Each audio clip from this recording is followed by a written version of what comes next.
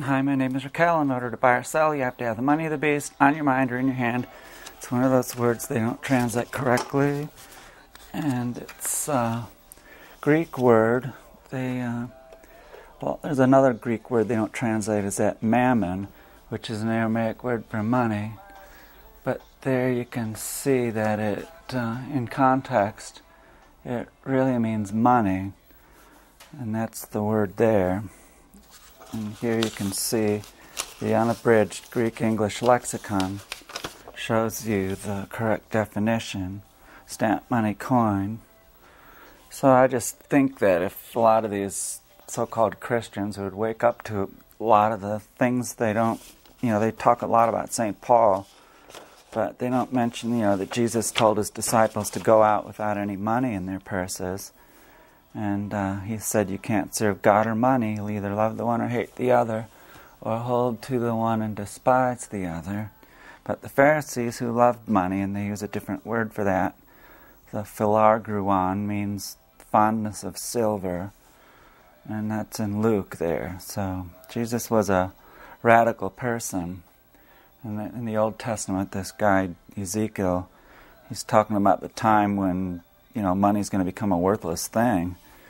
And like with today's June 20th, it's when that guy shot all those people at that Batman movie. It's like really a crazy Batman movie. I watched the trailer of it, and a lot of good special effects in it. But, why did this crazy guy go out and kill all those people? Nobody's seen anything on Facebook. He's like a real smart guy who got really good grades in college, and he got a master's degree, but couldn't find a job, except like at McDonald's. And so he started to go back to school as a neuroscientist at the University of Colorado there. But apparently he just didn't like that and dropped out in June, and spent like the last 60 days gathering some very sophisticated weapons. He had like a pump shotgun and a Remington, I believe, and then he had a M16, which could fire like 200 rounds a minute or so. And then he had two Glocks, a Glock 40 millimeter, and I don't know what the other one was. But apparently TMZ found he had a sex ad that he put up on Adult Friend Finder, and it shows him with his orange hair, and he claimed to be the Joker. And I don't really follow the Batman sin. There's like only 3 layers, so I don't know. Why would they need to fake it? It's very hard to tell where he was. They say he was, his mother was going to school in Hawaii at that time. And so I don't know why she would have been out of the country, but somebody looked for the records of the international flights that flew into Hawaii, because if she was in Kenya or in Indonesia, and then she would have flown directly from those countries, and there would have been like a record at the airport showing which airplanes arrived on, the past month or something. But there was like a week or 2 weeks of these airport flights missing. So, I keep an open mind out of it. This guy Arpaio, he's not stupid. He's been a sheriff for 50 years, and the person who volunteered to help him with the research was a detective in New Jersey. And, these aren't stupid people. This guy's head of the 5th biggest city, the chief of police, or the sheriff of the county for the biggest, 5th biggest city in the United States. And this murder, this movie theater massacre, happened at a very convenient time to kind of like take our focus off this phony birth certificate. And so these detectives, they went to Hawaii to try to find out more information, and the hospital has records too of every mother that came in there and had a baby. but they wouldn't allow the detectives to look at that book. And so, and Arpaio kept saying, you know, all we really need to do is just show the microfilm of this birth certificate. There's a lot of other anomalies on it too, like the numbers. So he interviewed one of these people who used to work for the Bureau of Statistics in Hawaii, and she was saying that how the procedures worked and everything. But yeah, there's some videos about this thing. It's just, you know, like, where did this guy Obama come from? His parents, I think they had something to do with the CIA. You know, like in Indonesia, we were backing this guy Suharto, who was like a dictator, and he killed a lot of people in, I think, East Timor, and didn't allow them to get their independence and stuff like that. And so, you know, the United States supported the Shah of Iran and Noriega for quite a while, but I guess he went against United States policy about something, and so they got rid of him.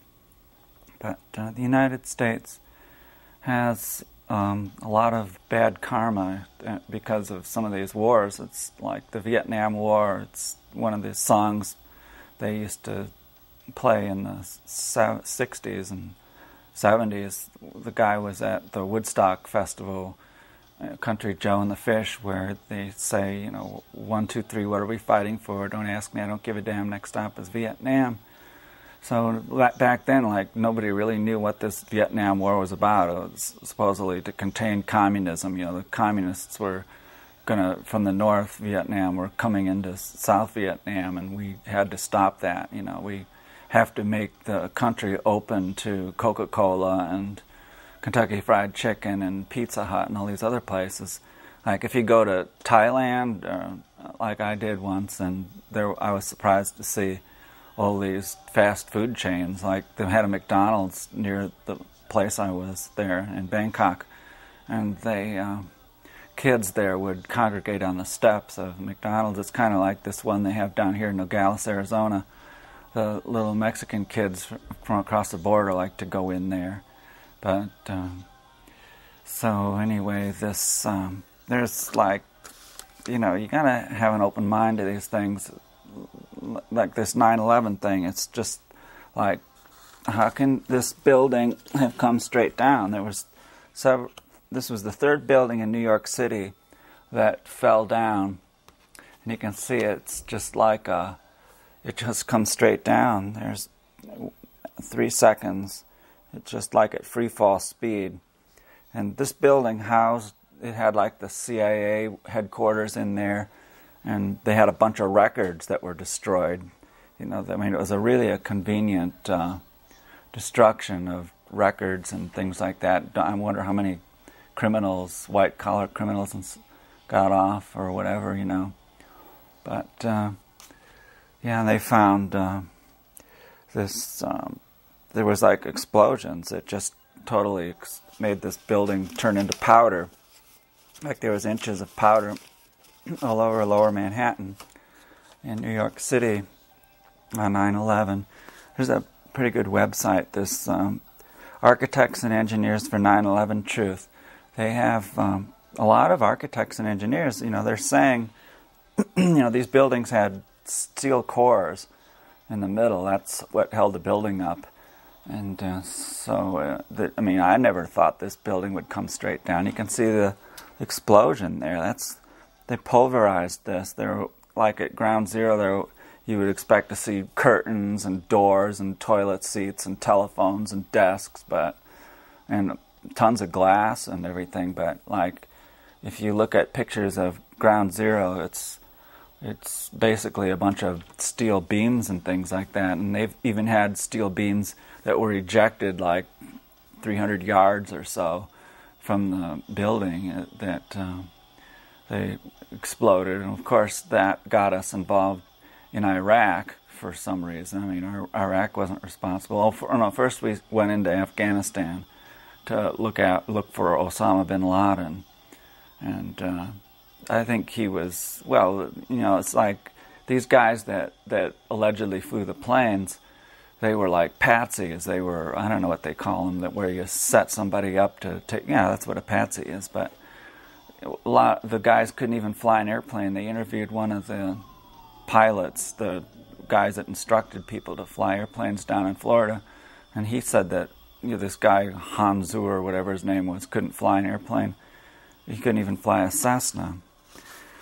So we've got that big lie, and if you look at these presidents, like, okay, it started with Kennedy, and of course the CIA killed JFK, and you look after that, Johnson probably knew about it, and he got us into the Vietnam War.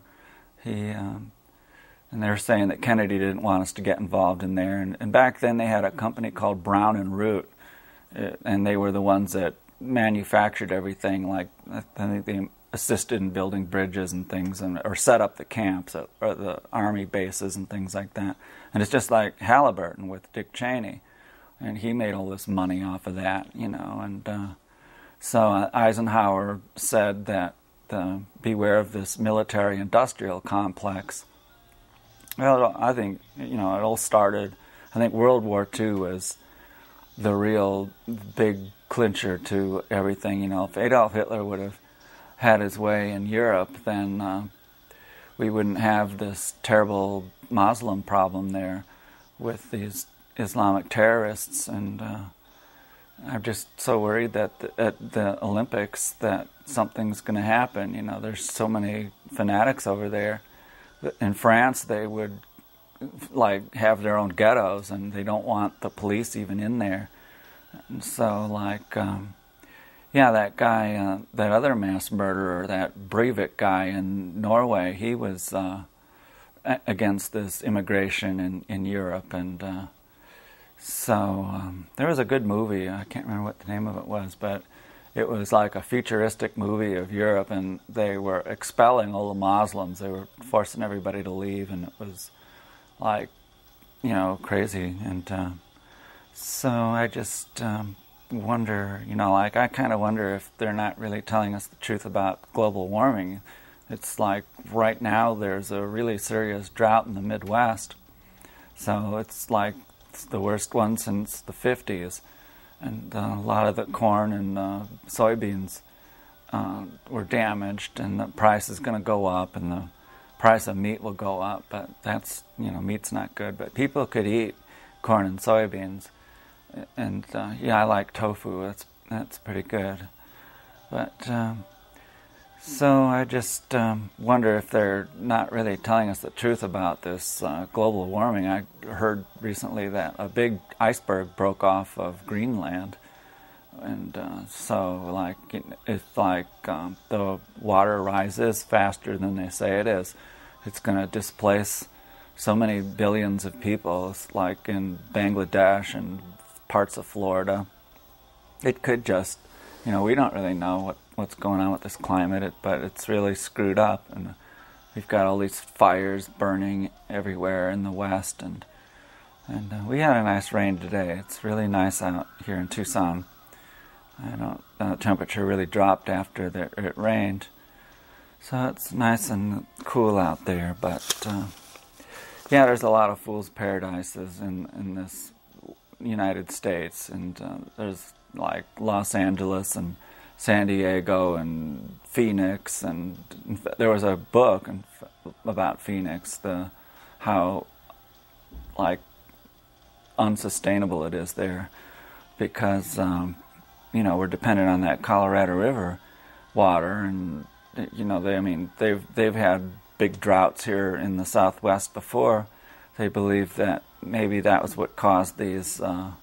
I think they were the Anasazi. They lived in the New Mexico, and if it dried up their rivers, then they couldn't grow their corn and beans and squash and peppers and things like that. So they had big civilizations. We can see some of their ruins in New Mexico that they had a couple hundred years ago, or 800 or so. I think it was 800 years ago, and the climate changes, and if it does, then the water rises and like people are going to have to move, and you know, I just there's so many problems in this world that, like that Lieber, this London bank setting the rates for interest, they scamming on these derivatives. And it's all just funny money. They're trying to prop it up. Somebody wrote an article. They were saying, you know, like we had like the gold standard, and then we had this Federal Reserve notes, and now we've got these derivatives to try to, you know, ensure that everything goes on okay. And it just, I mean, like where are all these people going to work? There was an article in the New York Times that showed like there's 25% unemployment in Spain, and they're really having some big demonstrations there. It's like 20% unemployment in Greece, and United States has like 8%. But you know, it's like well, that guy who killed all those people in that movie theater, the Batman movie, he couldn't find a job. He had a master's degree in some kind of science, but so we don't really know what caused him to freak out like that. It could have been, you know, just the despair of everything.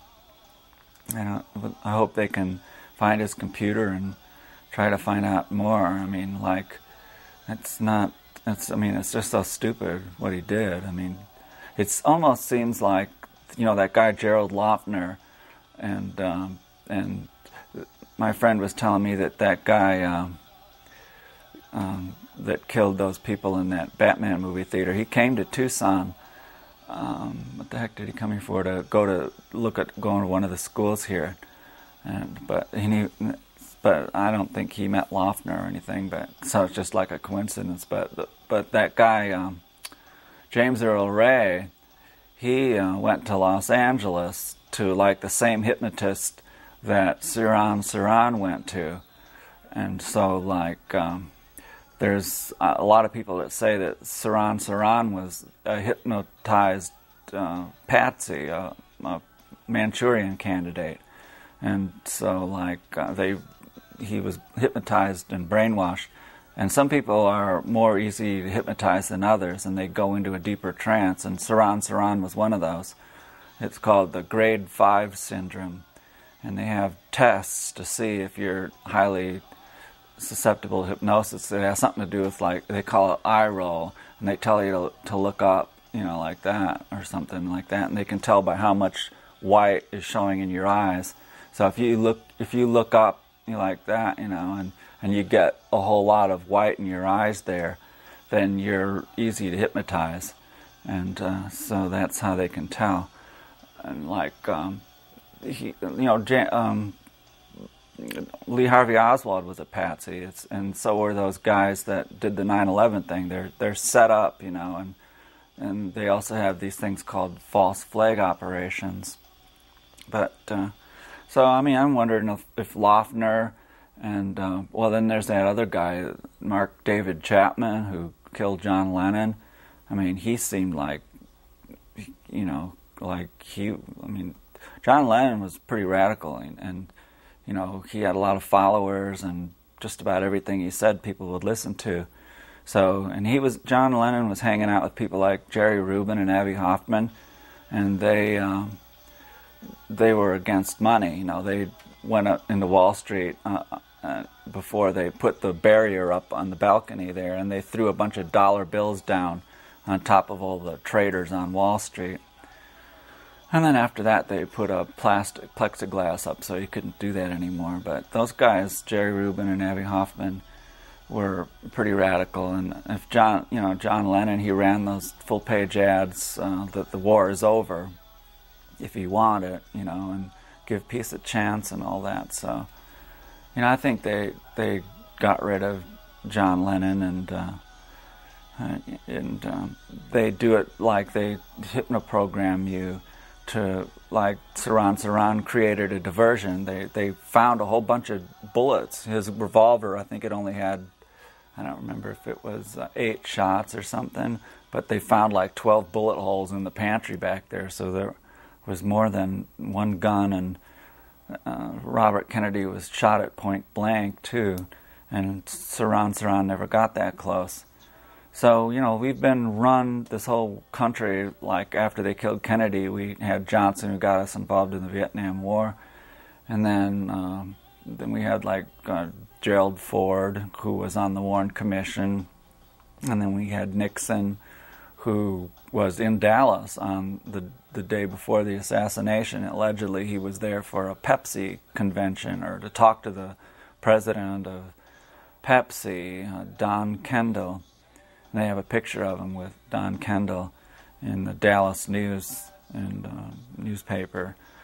So anyway, they have tapes of Nixon talking. I think he's talking to Haldeman or somebody about the hush money they were going to give E. Howard Hunt, and the hush money could have. And Nixon had a code word. He said the whole Bay of Pigs thing is going to explode. It's all on my website if you go to my JFK thing.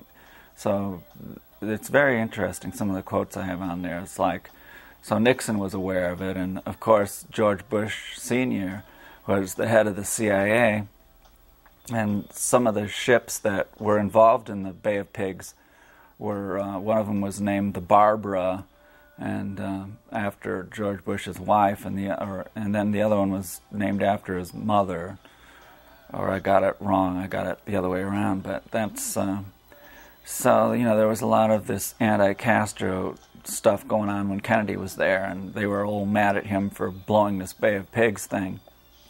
So a lot of people wanted Kennedy dead. The big business didn't like him. Kennedy was going after the steel companies for fixing the prices. And so, we've had a coup d'etat in America, and the CIA has been involved in coup d'etats all over the world. But anyway, I won't be here for till September, around September 20th. And they'll be playing this over again. But check out my website, and we gotta figure out a way to make things right in this world, because the way things are going, it's just not too good. Anyway, my name is Raquel. In order to buy or sell, you have to have the money of the beast on your mind or in your hand. Bye!